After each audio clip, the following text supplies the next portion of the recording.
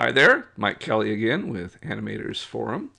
And because my good friend Wes, who I would not be able to even run the forum, my co-admin and best buddy I've never met, asked me to see how the face creator worked with females. I thought I would throw this up real quick. I already explained a little bit in the thread.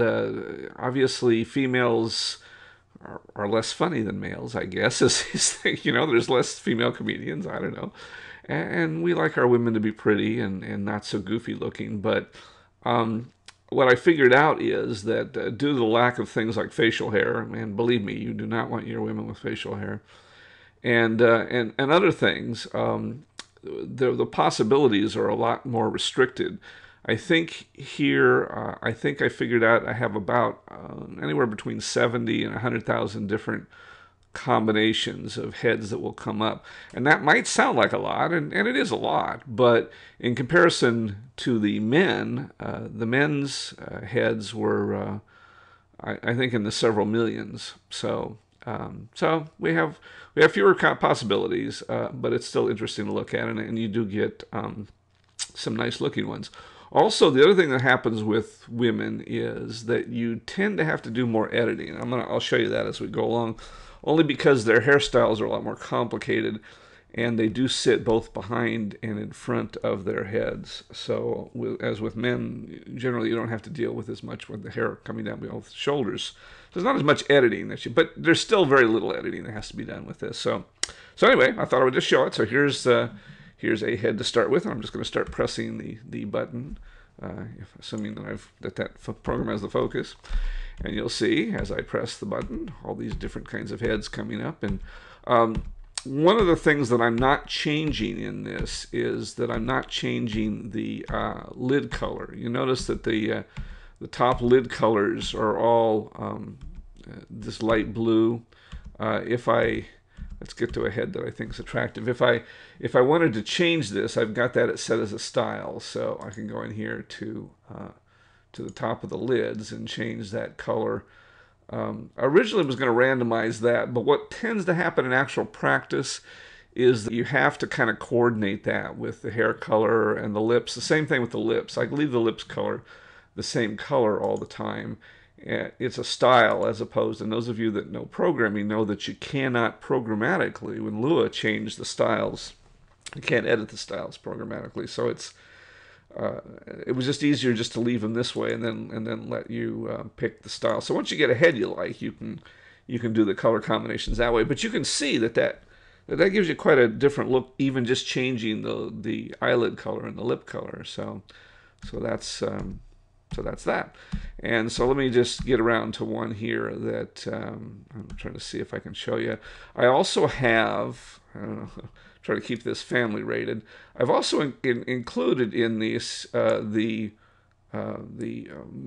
top measurements, the chestal areas, as Seinfeld might say, only because that's another area in which women do differ, and it distinguishes them a little bit. So there are some differences there that I like to take into account, and that makes different women too. So I have that. You can't see all of it, but I do have that as part of the screen here, and that gives them a little bit different. So you can see as I go through, we get different looks. There's a lot of the not as much variety without the facial hair, and not also because the ears in women are often hidden by their hairstyles, like that one there. You can't get the ears to change as much as you get with the men. And also the noses tend to be fairly similar looking. I've tried to include a variety of noses when I can, but you're not going to put any big honkers on women unless you're doing a Barbra Streisand. Although she looks a little bit like Barbra Streisand there. One of the things I should mention too, from both the male and the women's models, is that this thing only gets better with age. I drew all of these shapes in an afternoon.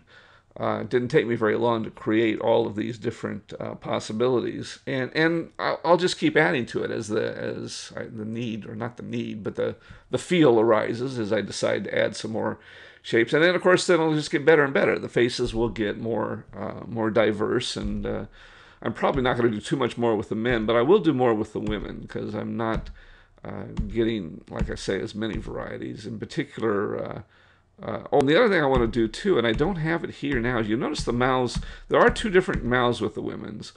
But the mouths don't vary much in placement.